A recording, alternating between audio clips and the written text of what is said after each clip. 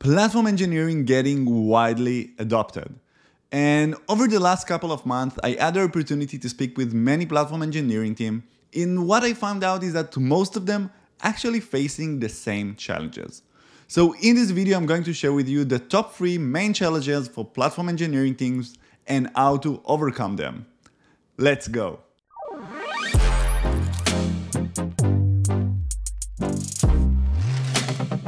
The first challenge is called getting 0 birds with 1 stone.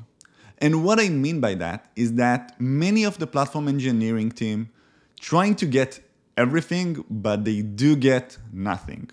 So for example, let's take a look about the platform architecture. And we see a lot of really great tools out there.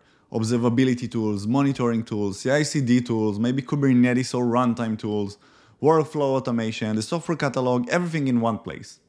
And that looks really cool. But sometimes the users, the developer inside the organization actually do not need all of that. They do need specific things that your platform do not have at the moment. What I mean by that is that when you try to combine all the tools and provide a single solution that merge the data from all of them, sometimes you do miss what is the main user's workflow. And that causes them to not use the platform. And if the developer inside the organization do not use the platform, it's a big failure for the platform engineering team. And the interesting part about that is that in the demo, it looks really good. Why? Because in a single tool, you can see information from many tools. But in real life, if you do not solve even a single problem for the user, they will not use your system. And that can be a really challenging thing. By now, your question should be like, how do we overcome this challenge? How do we deliver a platform that actually solves users' problems? So for that, you will need to sharpen your product skills. And you will need to understand how the users inside your organization going to benefit the platform, even if it involves 1, 2, or 3 tools at the start of the initialization of the platform. And for that, you will need to answer a question like, what are the main challenges for users? Who are the main stakeholders and what they are looking from the platform to get? So if you're doing a demo for the management and they are going to put resources inside the platform, you do need to nail the demo, but also provide value for the users. If you are an additional team, like what is good or bad with the current team running the platform, DevOps, or whatever team in the company? What's the right solution? Maybe the solution for the problem you're trying to solve is not really how you imagine it at start. And if you're going to implement a catalog portal, is that the answer for it? And based on those answers, you will be able to define what is a good and successful platform for your own company and business. And I have to tell you, like, there is no 2 companies with the same answers to these questions. Especially with large organizations, they do build their own organization differently, the business units, how to deliver software. The developers have a different culture with that organization. And those things need to be considered when you're trying to deliver your own platform. And by define what is a successful and what would be a success platform for your own organization or team, you will be able to define and solve real challenges for real users and make them use the platform for their own benefit, and then you will deliver value for your own organization. So sharpen your product skills, answer the question, find a solution, and deliver a really valuable platform. The second challenge is estimation of build and operational cost. And I have to tell you that in order to provide and deliver a really valuable platform, you do need resources. And which resources should be considered? So the first thing is that you do need a platform engineering team. And this team maybe should be dedicated for that task. And you do need headcount for that to run with a team. And that's, I know, can be 1, 3, 5, 10 people for a very long amount of time. And that's a lot of resources. The second thing is that you do need some budget to run your cloud estimation or cloud infrastructure, and that costs some money. The third thing is that you may need other teams to help you to integrate their own tools and services into your own platform. So if you decide what you want to build, then you do need other teams, the DevOps team, the cloud infra team, maybe some software development teams that are responsible for a different software. For example, they are responsible for the observability of the organization. And you do want to integrate the observability into your platform. That requires the other team to actually allocate resources to be integrated with your solution. And you also need to take in consideration operational budget or operational cost. How much it costs us, for example, to upgrade the platform, to make sure everything is maintainable, to patch security into it. And those also require resources. And those are operational costs. So how do we estimate all of that? It sounds kind of hard, right? So let's talk about the estimation and how we perfect the estimation to make sure that you have enough resources to deliver the platform in a very valuable way for the organization. How do we estimate how much resources are required? So let's talk first of all about how much people do we need in our platform engineering team. And I would say that some organizations prefer to have a dedicated team for that. Let's say 3 people running for a very long time. They have a really long-term goal and a vision of what's going to be the internal developer platform for that organization. In some other teams or organizations, they do prefer to allocate some key organization people for a very short amount of time, let's say 1 quarter or 1.5 a year, 6 months. So the people will be in that platform engineering team. They will able to initiate it because of their proficiency in the teams that they came from. And after that period of time, they will go back to the team. I will suggest to make sure that you allocate the good people for a very long amount of time. That will create a really successful platform engineering team that does have a goal, a target, a place that they aim to bring the platform to it. Have the knowledge and the experience to actually build and deliver a really good platform. So make sure that you allocate enough people for the team to run this kind of initiative. The second thing is that you do want to understand and estimate what will be the minimum valuable product for your platform. And it actually kind of connects to the previous challenge of making sure that we aim and solve the right problem. If we are able to actually focus on a single problem and solve it, that will make, first of all, our estimation for delivery much, much easier. And on the other side, make it really, really valuable for the organization. So make sure that you have a goal, that you have a target, that you have an MVP, and estimate only it at first. And that will make sure that everyone allocate the resources as you need it for the maximum value at the first step. The third thing is cloud budget. I would say that you need to estimate that based on other software that you have in the organization.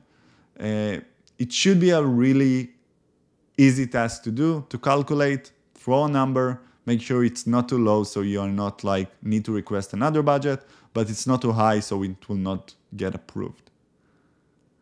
And the last thing is the operational cost. And the operational cost, how it's going to cost you to actually run and operate the platform. And for that, we are going into a discussion of build versus buy. And for build versus buy, I'm going to create a dedicated video and talk about what are the good things about build and buy and what should you consider. But in glance, you have 3 options in here. One is to build everything on your own, code it. It takes a long time, but some organizations do prefer to do that. The second thing is run with open source like Backstage. You can watch the previous video to learn more about Backstage and how to use it. You can also use a different option, which is a managed SaaS Backstage. There are some commercial offerings for that. We are going to deep for that in the next video. And there are commercial offerings from open developer platform to service catalog that offers an internal developer platform. And you can buy and use a managed solution with managed and out-of-the-box things that will help you to start and getting initiated into the process and into your minimum valuable platform as fast as you can. And if you're able to estimate how many people do you need for how long, what is the budget required you for get these things done, what is the goal that you want to focus on, and which product and services will help you to get through that, it means that your estimation is really, really clear. So make sure that you estimate all of that before trying to build your own platform, and you're really aligned with the management of the company about the resources required for that you have them, and then you will be able to run freely and make sure that you deliver a really quality and valuable platform to your own organization. By now, you should have understanding of what would be a valuable platform for your own organization, and also that you do have the resources to actually deliver the platform. So the third challenge will be, how do we build and manage our software catalog? And let's say that we started to define that our MVP is going to be a software catalog. We have enough resources, but we do think about how we are going to manage that. And the catalog is a very complex thing, yeah, right? Because it's the database of all of our software, our system, our locations, our APIs, links to our documentation, dependencies. Based on the MVP, you define what you want and what you not, but it's a really complex database that someone needs to manage. You can deliver the base for the solution, the platform for the solution, but everyone in the organization should be involved. And that can be a really challenging task to have, because let's say that you have a few hundred developers and they do need to manage, operate, and update the information in the catalog about their own services, resources, and application.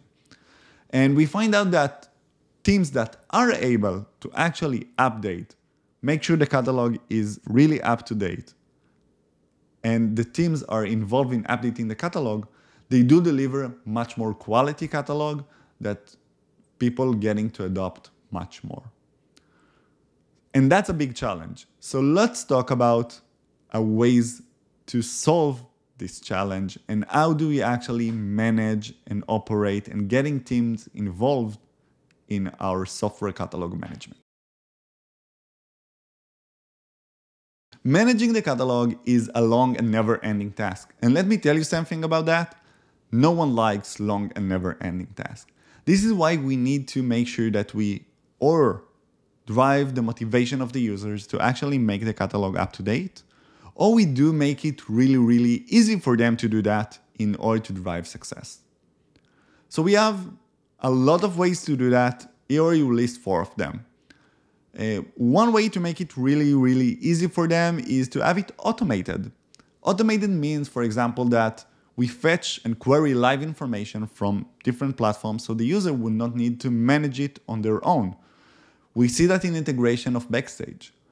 But also, for example, automate something in the CI/CD process that anytime a CI/CD runs, it actually updates the catalog with the last up-to-date information. It means that we reduce the need from the user to actually deliver and update the catalog.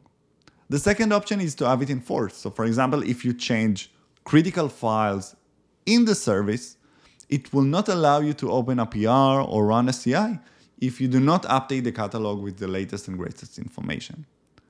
Making it enforced can be good, but also the user will need to do the work. It just enforce them and make them to do that. And those are make it easier for the users. Sometimes you have it enforced or in semi-automatic, depends on the process and whatever you want to deliver for that. Other options are more driving the motivation of the users, not by actually letting them use the platform.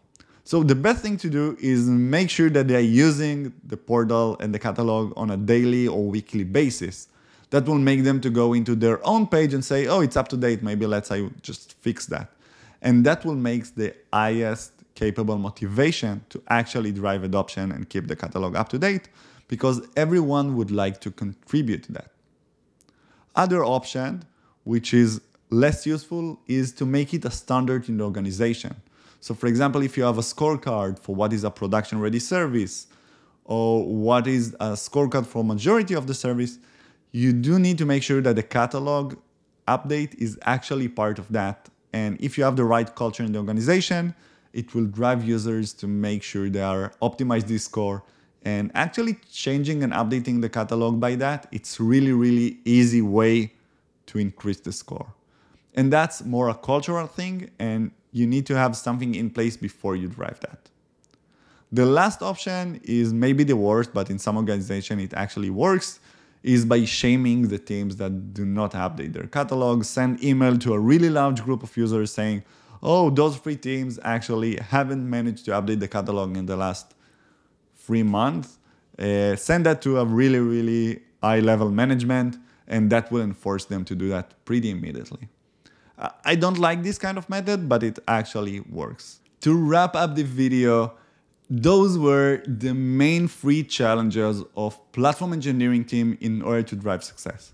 And let me tell you something, if you do define what is the critical path, what is the minimal value product, you do have the resources to allocate, and you do have a strategy to managing your catalog, your platform is going to be successful. If you have any questions, please feel free to reach out to me using the comments below the video. And if you like this video, you're welcome to watch any other video in this series. Like the video and subscribe to the channel. Thank you very much.